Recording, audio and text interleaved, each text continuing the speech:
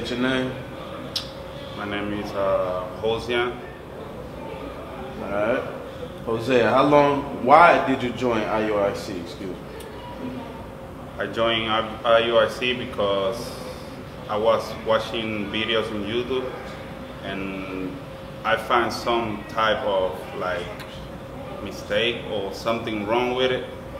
And when I learned about IUIC, I watched a video about the Bishop Nathaniel talk about the Greek, and then like right away I know it was the truth, because they use all the time the Bible. They don't call nothing else. Okay, how long have you been with IUIC? Since 2016. What made you decide to look for the Most High? Because at the time I have a lot of problems on me, and I don't feel like, I feel like something is missing from me, so I feel empty.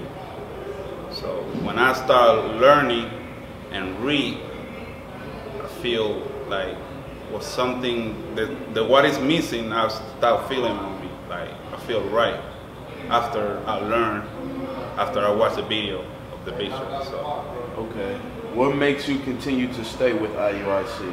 Because they teach the truth, scripture all the time. Quote your favorite scripture. Deuteronomy 28:46. Question: what scripture sealed the deal for you to walk in truth? Deuteronomy 28:68.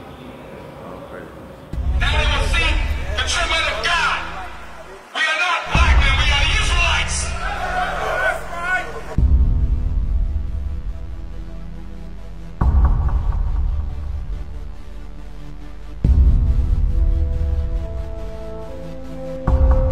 Take care of us. Take care of us. And our children too. And our children too. We have repented. We have repented.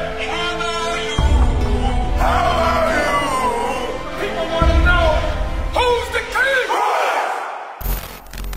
O nation of Israel, it's time to return to the Father. O nation of Israel, it's time to return to the Father.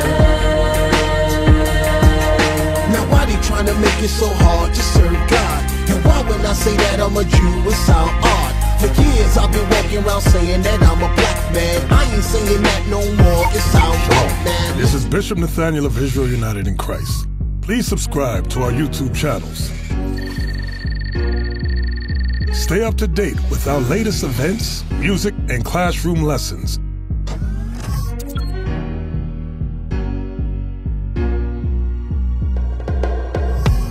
IUIC plans to continue visiting different countries where this gospel has not been preached before. IUIC needs your help in pushing this truth.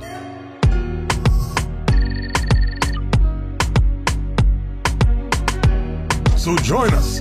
Subscribe to our Instagram, Facebook, Twitter, and podcast, and stay up to date with us.